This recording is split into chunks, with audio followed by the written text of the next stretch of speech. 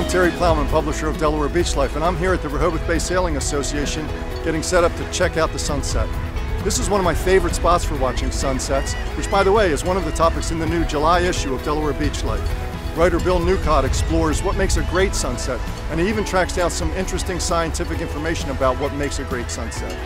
There are also some beautiful pictures of sunsets in this issue, so check it out. And how about beachcombing?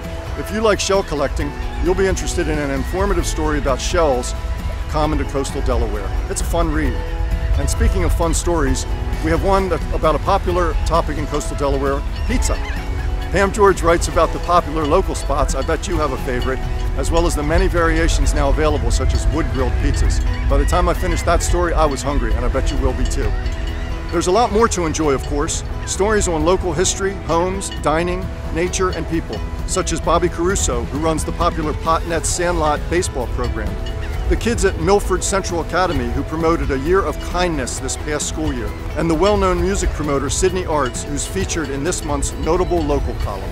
Remember to try our cool new digital feature called Reveal It, which provides an interactive experience via your smartphone.